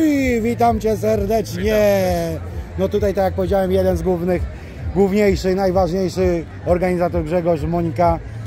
No przyjacielu, no impreza jest elegancka, ja już materiał, bo właśnie przed chwilą do kolegi dzwoniłem. Powiedział, że mnie tak szukał, że mnie nie widzi, a od godziny i 27 minut... Powiem, też nagrywałem, chodziłem z telefonem w kółko. To zobaczcie, jaki to jest ogromny plac, ogromny teren, gdzie dwóch znających się i nie potrafiło się namierzyć. Tak. Kiedy ja byłem z tamtej strony, on był z tej i odwrotnie, bo po środku nas był dworek. Witam serdecznie. I teraz proszę po kolei, co mamy po lewej stronie, po prawej stronie, przejdziemy dalej, plus do tego, co nas czeka jeszcze na przykład od godziny 14. Zaczynamy najpierw od tego po tej stronie. W tej chwili mamy wokół dworu zgromadzone różne przedsięwzięcia, wydarzenia i tak dalej. Wiadomo, głównym, podstawowym na dziedzińcu, który się znajduje, to jest wystawa pojazdów zabytkowych, klasycznych, czyli motocykle i samochody, ale też mamy część, gdzie mamy DJ-a ze sceną, muzykę, mamy też część gastronomiczną, właśnie jesteśmy tutaj od części ogrodowej dworu i w tej części można sobie tutaj właśnie, chłopcy mają w żuku piwo, jakieś tam kiełbaski i tak dalej. I tu możemy wolny czas też spędzić chwilę, usiąść sobie, coś skonsumować. Mamy też część, taką strefę dla dzieci, gdzie mamy dmuchańce, watę, takie zabawki, jeżeli by chciał sobie ktoś zakupić. Ale przede wszystkim cały czas skupiamy się na tym miejscu, czyli naszym dworze tutaj w Lipiu, plus tych pasjonatach, którzy tutaj poświęcili sporo czasu, żeby to wydarzenie zorganizować. Cały czas ich wspieram i dlatego to tutaj się nam się udało. Pasjonatach, którzy mnóstwo czasu poświęcili na przygotowanie swoich samochodów, niektórzy remontują latami je i to jest naprawdę satysfakcja dla nich, że mogą tutaj po raz, no, przynajmniej u nas mamy pierwszy zlot pojazdów klasycznych. Czyli co roku będzie ten zlot? Powiem tak, wszyscy nas już motywują do tego i się pytają, kiedy będzie następny. Mam nadzieję, że się nam uda. Wiadomo, to zawsze są potrzebni liderzy, którzy tematy ciągną. Ale panie Grzesiu, ja już słyszałem, że ograniczone miejsce jest teraz na ten zlot, bo jest 80 pojazdów, czyli do 90, bo to słyszałem, a pan wie, że będzie trzeba zrobić miejsce nawet na 200. No będziemy musieli chyba tutaj z lokalnymi władzami porozmawiać, jakieś ulice po prostu pozamykać i jeżeli byśmy chcieli to na przyszłość rzeczywiście rozwinąć, bo w tym roku chcieliśmy zrobić kameralny pierwszy zlot, czyli ładnie kameralnie, pierwszą próbę spotkania się tutaj lokalnych, przede wszystkim stawiamy zawsze na lokalnych. A ludzie się pozjeżdżali po 100 km. I no ja zauważyłem, bo jak którąś z kolei imprezę organizujemy o tematyce historycznej i mamy z całej Polski zjeżdżają pasjonaci, miłośnicy, to w tym przypadku historia plus motoryzacja to naprawdę nam urosło mega. Ze spotkania jakiegoś kameralnego, z wydarzenia małego zrobiło nam się dosłownie festyn. Tak. I to festyn taki, niektóre gminy by mogły się porównywać z nami do tego festynu. Panie Grzegorzu, jest to społeczne pan wybrał chyba zły moment, bo już nie ma wyborów. No ja rozumiem. Proszę pana, pana potencjał jest przeogromny, ale proszę pana, na razie pan nikomu nie służy. Teraz ta impreza to jest stricte ewidentnie niewyborcza, nie służąca nikomu z władz żadnych, natomiast jest to dla was oglądających, którzy przyjeżdżają tu osobiście, pasjonują się historią całej Polski, a w szczególności motoryzacji też i historii starej, bo tu jest zabytkowy dworek. Oczywiście. I to łączymy historię z historią starą motoryzacji. Naprawdę niektóre pojazdy, sprzęty, które przyjechały, to są unikaty, można powiedzieć, z kraju albo może szerszej. Nawet jest Chevrolet jeden i drugi, ten ogromny, biały, drugi jest, jak to się nazywa, żółty, to jest Chevrolet Continental, no to jest, kurde, Stany Zjednoczone. No pojazdy są z całego świata, to też ważne jest, że te niektóre pojazdy, to już nie są te pojazdy, które są dzisiaj takie, nazwijmy, jednorazowe, tylko są to zupełnie w innej jakości wykonane, precyzją i to są, w niektórych przypadkach detale są dziełami sztuki, można powiedzieć. Dosłownie. I pasjonaci, którzy tutaj te pojazdy przyjechali, zgromadzili się, zmotywowali, oni pracują dla nas, wszystkich społeczeństwa po to, żeby jedno, że ratują to, a później możemy tak jak dzisiaj cieszyć oko, podziwiać. Dla nich to też jest satysfakcja, że mogą się nam pochwalić swoimi pojazdami. Dlatego to jest bardzo dużo tutaj plusów wspólnych łączymy, takich społecznych, międzyludzkich nawet można powiedzieć. Bo jak wchodziłem, tak, to rodziny, całe rodziny to właśnie chciałem i też to jest powiedzieć. najważniejsze. Właśnie mamy od malutkich dzieci po wiadomo, panów, którzy są mega zafascynowani zawsze motoryzacją. Ale dziadkowie po 90 lat tłumaczy prawnuczkowi, zobacz, takim dziadziuś jeździł pojazdem dwuśladowym czy jednośladowym.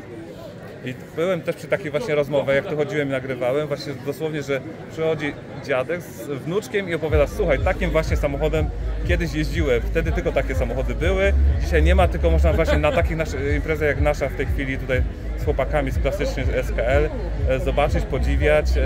Najważniejsza chwała jest dla naszych tych tutaj chłopaków, którzy, powiem tak, mimo to, że wiadomo, są wspierani przeze mnie i sponsorów, którym jest też chwała sponsorom, to jakby nie ich mrówcza praca, którą oprócz tego, że ja słyszałem 2 miesiące, żeście to organizowali ponad. Każdą sobotę praktycznie można powiedzieć popołudniami przyjeżdżali, pomagaliśmy, wspólnie tu pracowaliśmy i to większość, przynajmniej z ich strony, to jest wszystko wolontariat, który zależało na tym, żeby to po prostu to wydarzenie się odbyło.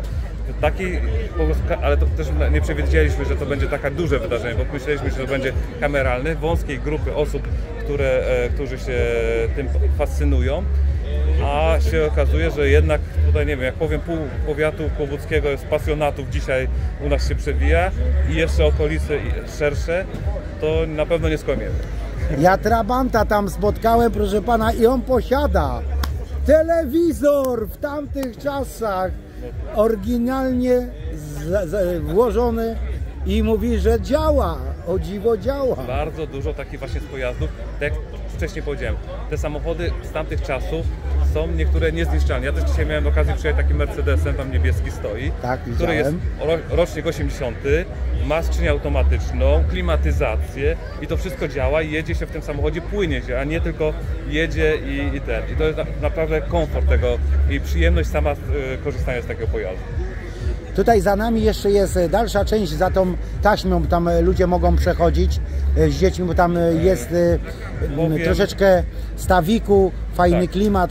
Tak się dopytuję, bo wcześniej ja to poruszyłem, ale nie miałem odpowiedzi, bo nie miałem się kogo za bardzo zapytać, więc ja nie przechodziłem, nie dawałem ludziom złego przykładu. Jak to wygląda? Powiem tak, ogólnie impreza jest przewidziana w tym obszarze, który jest wyznaczony, mimo to, że tam jest park, można dalej wejść sobie na staw i zobaczyć. Na spacery z dziećmi. Ale to jest też taki malutki warunek, że na własną odpowiedzialność, bo po prostu ja jako tutaj współorganizator, właściciel nie mogę za wszystko wziąć odpowiedzialności. Część tutaj tego parku to jest naprawdę starego, zabytkowego drzewostanu, są różne miejsca, które są jeszcze przez nas nawet nie zweryfikowane pod względem jakichś tam, powiedzmy, nawet studzienek, ale to mówię. Coś może wystawać spod ziemi i tak dalej, trzeba uważać. Z krzakami, które są do przechodzenia, spacerowania. Które są oznaczone. I wzdłuż tam linii brzegowej naprawdę można sobie przejść. A jest piękny widok, tak. Bo ja w tamtym roku, 2 lata temu tu byłem na imprezie, którą też Amin Zafari prowadził i tam sobie spacerowałem i tam naprawdę jest bardzo przyjemnie. No też potwierdzam to. Dlatego też to miejsce nas cały czas fascynuje pod tym względem i dlatego je tutaj dosłownie kocham. Z Aminem, tak jak tutaj było wspomniane, cały czas jesteśmy tutaj, to jest mój drugi brat z drugiego końca świata, nazywam go. I cały czas mieszka tutaj obok, cały czas z nim wiele tutaj wydarzeń, imprez, cały czas jest dla nas tutaj aktywny, razem z nami tak samo tu pracuje na rzecz dobra tego miejsca. Chciałem jeszcze tam wrócić do tego parku stawu.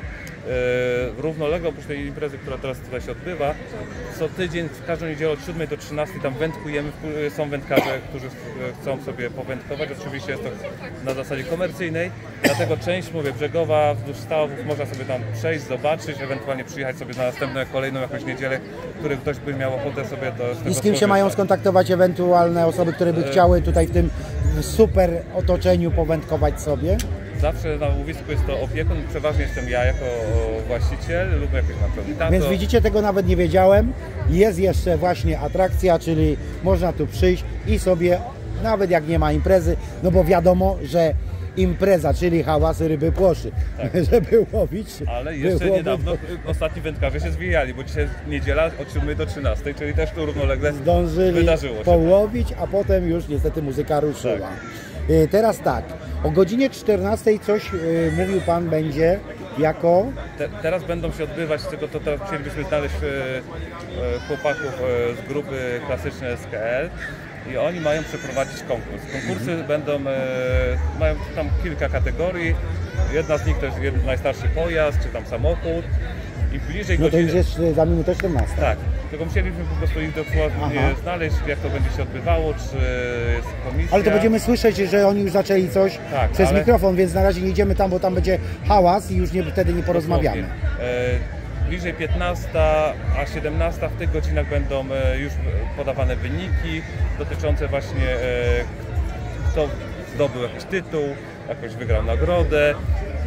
I to po prostu cyklicznie się jedno po drugim będzie nas wydarzało. I mamy zaplanowane tak aż do 20 godziny, gdzie na sam koniec jeszcze kto z nami tutaj wytrzyma, to może posłuchać muzyki, DJ-a, bawić się i tak dalej. Sąsiedzi powiedzieli nawet do 24, gdzie jestem miło zaskoczony i chwała Wam, dziękuję sąsiadom za pozytywne słowa i wsparcie nawet, mówię, tak dużym obciążeniu tutaj.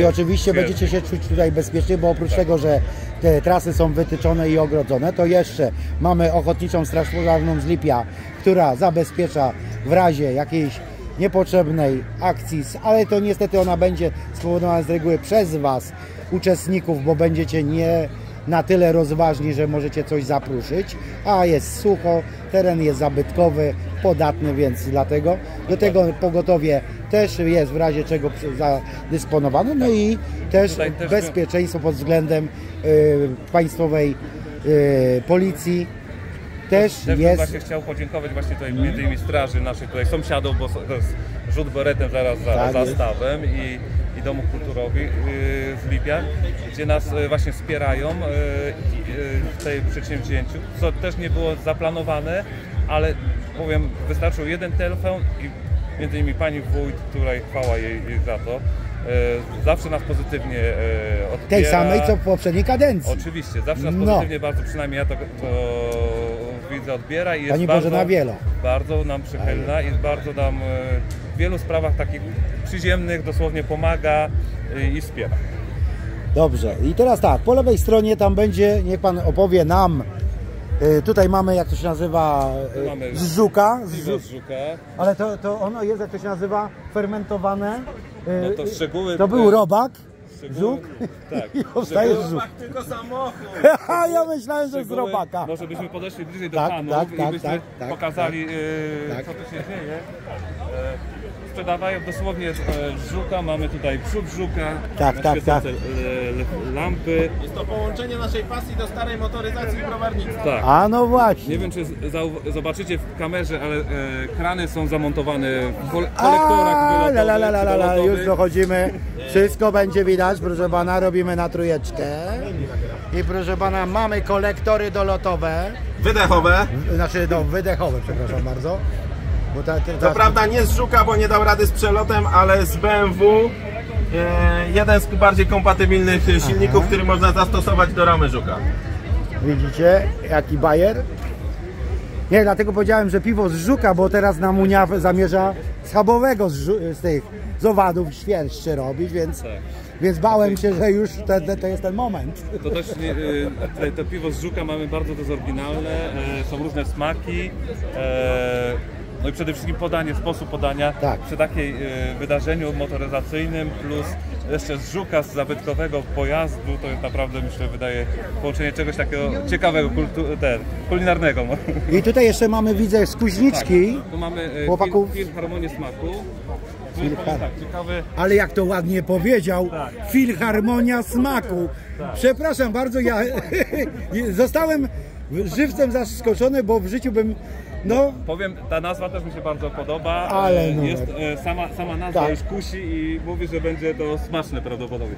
A na pewno będzie smaczne. Chłopaki tutaj przygotowują kiełbaskę. Mają bardzo ciekawy kociołek. Tutaj z boku mają ciekawy kociołek. To jest w ogóle ciekawe rozwiązanie. Ja jak byłem wcześniej tutaj z nimi, to powiedziałem, że takie trochę garnek jak u czarownicy, bo takie bąble idą takie dość spore, nie prawda? Tak. Niezłe. I to jest na ogniu, to nie jest na jakimś tam gazie. Oni tam drzewem to jasny gwint, a ja myślałem, że to tam gdzieś jakaś rurka.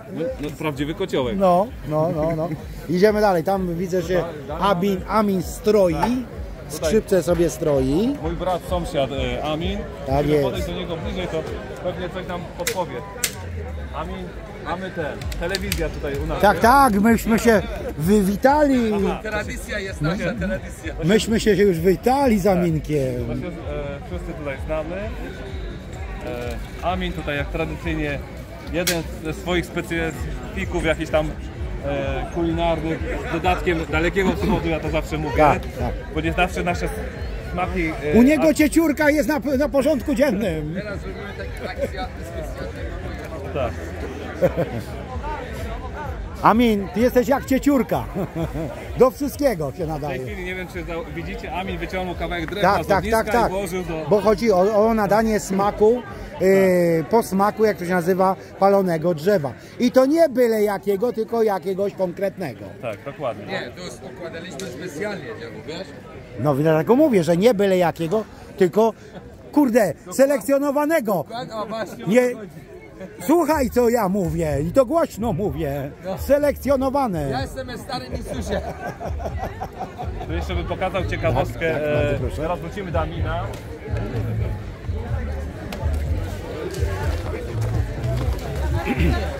Tutaj oprócz kulinarnych rzeczy mamy jeszcze Dla jakichś naszych pasjonatów dworu mamy książkę napisaną przez Radosława Hermana.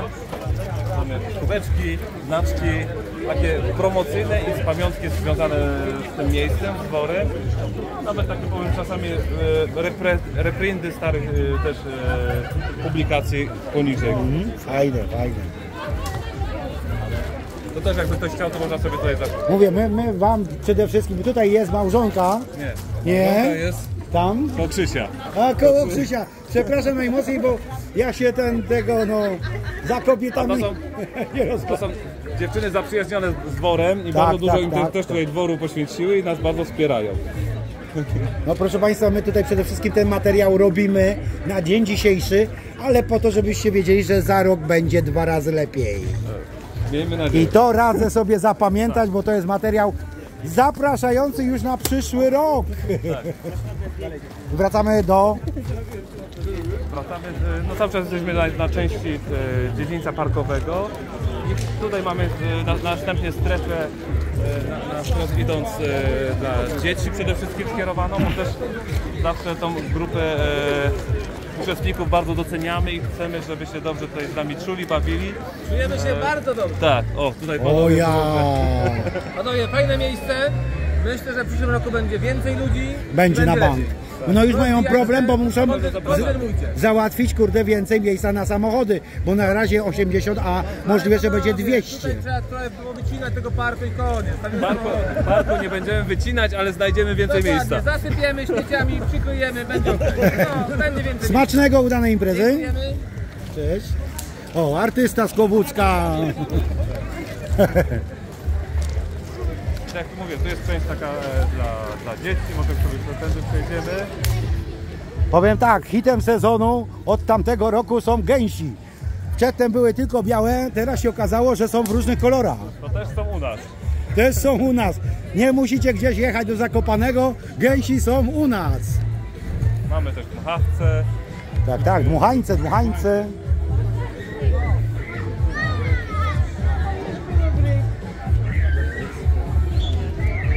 Widać, że zainteresowanie mamy, duże zespole. No jest. Mamy też watę cukrową. Oczywiście tam byłem dwukrotnie, popcorn i wata cukrowa. Tu jest bardzo ważne stanowisko jednego z naszego sponsorów. A ja kurde... I to jest naszego sąsiada też. A ja tutaj się nie zatrzymałem, witam serdecznie, dzień dobry. Akurat Roberta nie ma, bo Robert też jest naszym jednym sponsorem, a jest też sąsiadem, bo mieszka, tak jakby można powiedzieć, po drugiej stronie ulicy. Jest też producentem różnych mebli warsztatowych, do różnych potrzeb, różnych konfiguracjach. I też można, mówię, dosłownie po sąsiedzku takie rzeczy, produkty sobie zakupić. Bardzo dobrej, wysokiej jakości. Tutaj sobie pan stani, bo muszę pana widzieć w oświetleniu, a nie żebym ja pod słońcem. Dobra. I głośno. Tutaj Robert dla nas przygotował specjalną tablicę wycinaną laserowo. Nie wiem, czy to będzie słychać, bo tu głośno muzyka już gra. Ale jak będziemy blisko, to będziemy się... Tak. No i mówię, Robert też nas bardzo mocno tutaj wspiera. Dzięki takim sponsorom jak Robert udało nam się tę imprezę zorganizować tak bez jakichś dużych nakładów finansowych. To jest na zasadzie społecznej, każdy zrobi coś. Dobra, przejdziemy sobie tam. Tam na razie muzyka jest za głośna. Z tamtej strony dworku. I po kolei, jeżeli chodzi o obiekty. Tutaj mamy zgromadzone jednoślady od motocykli dużych motocykli i też takich popularnych lat, nie wiem, tam tak zwanych okresu PRL-u, ale też dużo jest pojazdów starszych i nawet takie są pojazdy pojedyncze, które są tak nazywane przedwojenne. Ja to powiem tak, ja tu opowiadałem historię, że kiedyś chciałem mieć Simpsonka i inne pojazdy, ale tylko raz się przejechałem, ale manetka mnie nie posłuchała i pojazd pojechał, a ja zostałem na ziemi. Od tego czasu nie siadam na tego typu narowiste jednoślady. Ale tu jest, mówię, duża grupa ludzi z pasjonatów, którzy kochają te swoje motocykle, są motorowery, motocykle. No, marki wszystkie myślę, że tu da się znaleźć, bo jest ich sporo. Możemy powoli sobie... Polskie są właśnie, widzę, są. Nie tylko polskie, są też z koszem. Będą jakieś tam radzieckie. Tak, właśnie takiego Simpsonka. Jak ja marzyłem, dopóki się nie wywaliłem o takim Simpsonku, kiedy to było hitem. Przejdziemy sobie za panów dalej. Przejdźmy sobie dalej.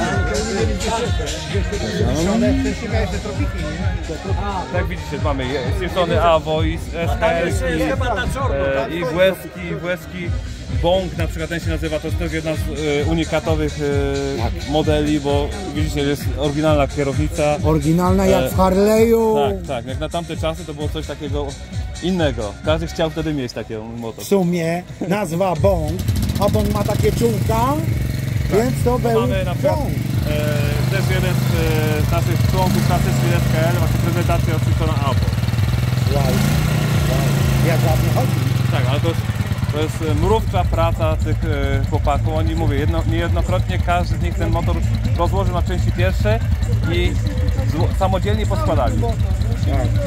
Tu jest, widzę, fajna konstrukcja łączona silnika ze skrzynią biegów. Tak. To jest ciekawe w ogóle rozwiązanie. Nie ma łańcucha.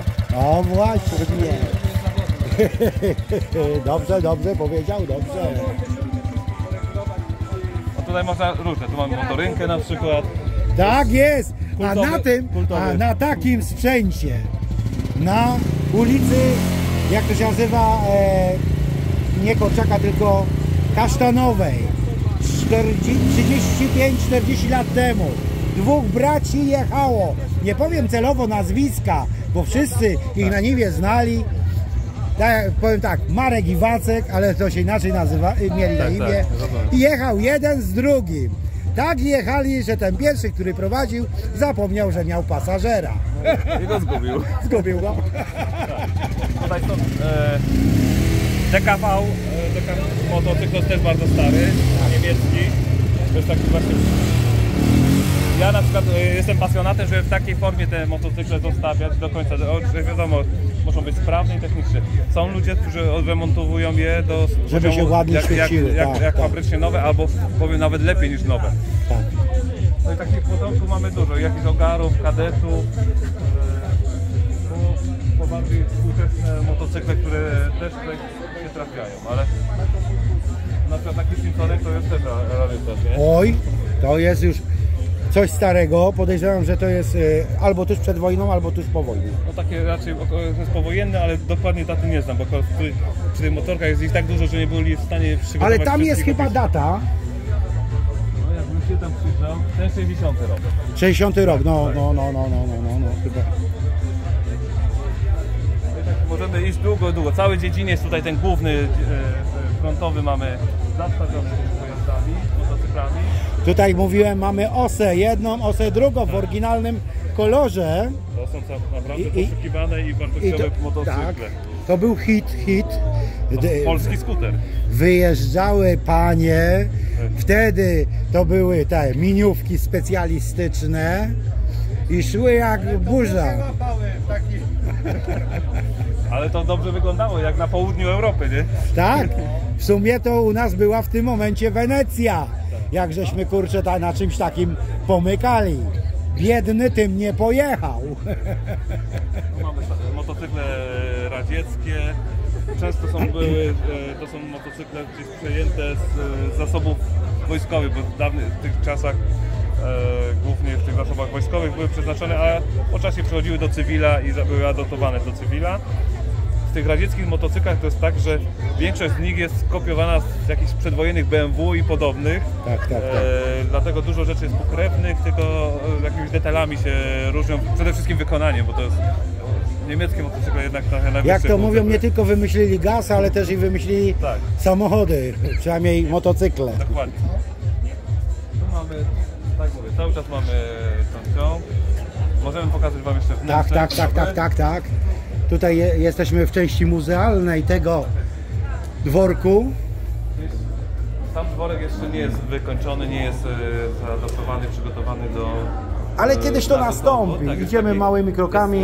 Można to nazwać, ja nazywam stan budowlany, ale nawet w takim stanie jest cały czas podziwiany przez osoby zwiedzające, plus staramy się tematycznie przygotować co jakiś czas jakieś mini wystawy, czy zdjęć, czy jakieś, jak zrobimy historyczne poszukiwania, to mamy różne kopaliska, znaleziska, takie jak na przykład z detektorystami tutaj się spotykamy.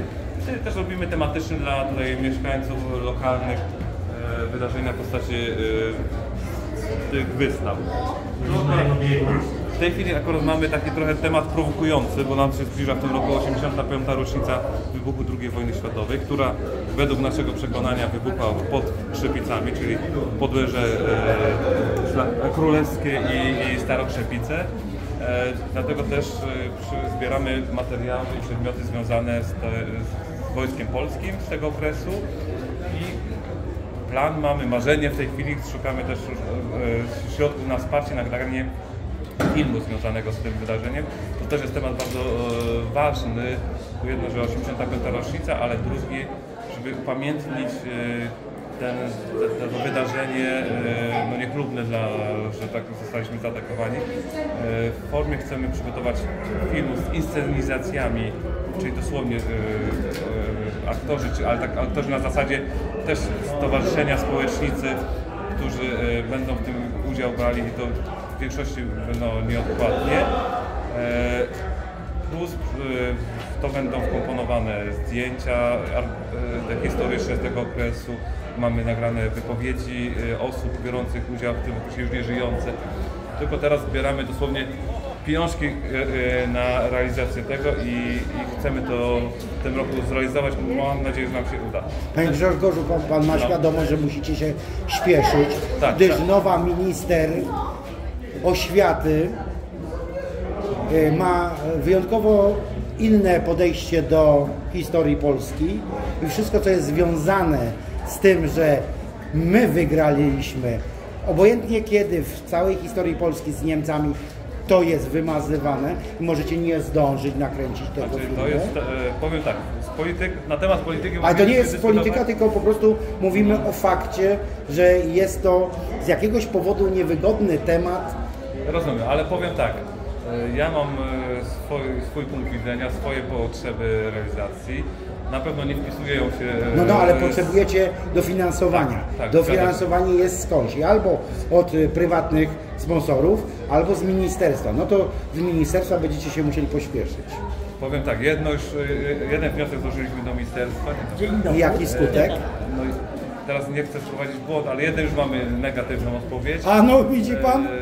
Drugie czekamy na wynik i sukcesywnie cały czas szukamy możliwości wsparcia. To też jest, bo nie wszystkie nasze wnioski, pomysły zawsze się wpisują tam jak w konkursach, które są ogłaszane. Ale myślę, że nam wcześniej czegoś nie uda. Ale jak widzi pan Grzegorz, ja nie to, że politykę, tylko mówimy o konkretach, bez dorabiania sobie teorii, więc ja dokończę swoje zdanie, a może by tak zrobić wersję taką, która zostanie przepchnięta, że to Niemcy za każdym razem wygrały. I wtedy będziemy mieli dofinansowanie. Nie pójdę dalej w dyskusję na ten temat. Ale widzi pan, ja też się pasjonuję historią i miałem okazję porozmawiać tutaj chwilę, przywitać się z Maciejem Woźczykiem, proboszczem parafii w Opatowie, który jest patriotą i ja, umówmy się, że nawet nie mając... Bardzo dużo współpracujemy, realizujemy projekty. Nie mając tej wiedzy co proboszcz, ja naprawdę jestem też pasjonatem, ja go wspieram i popieram i tak jak on powiedział, ja pewnych rzeczy nie mogę powiedzieć, ale ja mam swoje zdanie.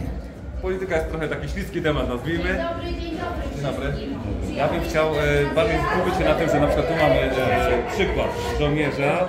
Nie jest to może 100% odzwierciedlone, ale jak mógł, przynajmniej część jest umundurowanie. Tu jest temat związany z tymi kolarzami, którzy zostali od tej 3:30 ostrzelani tego 1 września. Przez kogo? Przez Niemców oczywiście, czy tam III Rzeszę, jak tam kto woli. I to jest taki przykład, jak ci kolarze mogli wyglądać, jak ci kolarze, jaki mieli sprzęt, na rowerze się poruszali, jak kolarze to mamy. I takie są namiastki tematów Tu mamy żołnierza szeregowego, tam mamy mundur oficerski, ale to mówię, to są takie tematy, które próbujemy przemycić przy okazji innych wydarzeń. No i bardzo dobrze, bo jak to mówią, my jesteśmy w sumie ostatnimi, bo wszyscy, którzy po 40, którzy mają lat 40 w górę, to są ostatnie osoby, które jeszcze pasjonowały się historią, uczyły się historii i jeżeli my zaniechamy przekazywania tego dalej młodszym pokoleniom, no to rzeczywiście będzie po zawodach. Zgadza się. Myślę, że jesteśmy osobami z tych pokoleń, które miały kontakt z ludźmi, które przeżyli te trudne czasy i to gdzieś w nas zaszczepiło. Ale to też trzeba lubić, czuć i fascynować się tym. Tu była taka ciekawostka, XIX-wieczny fortepian, no właśnie muszę coś takiego zabezpieczyć, tu mi zaczynają go rozkręcą mnie tylko. Znaczy to są przyszli artyści. Przyszli artyści. Dobrze, za chwilę. Za moment uwolnię małżonka, bo tutaj... No i tam została jeszcze sala, na której było wyświetlane. Mamy równolegle też salę tak zwaną kinową, w której puszczamy m.in. filmy związane właśnie z poszukiwaniami. Akurat w tej chwili jest... No niedawno zmarły, jak to się nazywa. Radosław Herman, który też był naszym przyjacielem i poświęcił mnóstwo czasu nam swojej przede wszystkim fachowej wiedzy, którą naprawdę trudno znaleźć osoby o takich sympatii do takich miejsc, osób jak nas, wspierających tutaj nas, gdzie on zupełnie z Łodzi, a tu Krzepice, Lipie nas bardzo tutaj wspierał i on po całym kraju jeździł, nagrywał materiały historyczne. Oczywiście, ale tutaj między innymi u nas bardzo dużo dni, godzin spędził i zrealizowaliśmy wiele projektów, które są naprawdę sukcesem i to zostają dla potomnych. No będę na chwilę musiał uciec. Dobrze, ja naprawdę bardzo dziękuję. Pan Grzegorz się nie spodziewał, że ja jestem męczywą i potrafię zamęczyć. Jest wszystko w porządku, tylko nie ukrywam, że też z jakiejś gazety znów tam ktoś mnie gdzieś poszukuje. Dobrze. Dziękuję Wszystkiego bardzo. najlepszego i spotkamy się. Za chwilę gdzieś tam się zobaczymy. Tak jest. Dziękuję, do zobaczenia. Dziękuję. Grzegorz Mońka udzielał nam informacji. Krzysiu Świtalski robi zdjęcia. Tak jest, Krzysiu KSW FOTO, więc musicie przybyć. Będziecie wśród osób, dzień dobry, które tutaj mile spędzają czas. Jak widzicie, w każdym wieku. Dzień dobry. No i warunki są, kurczę, no mega. Mówcie co chcecie, są mega.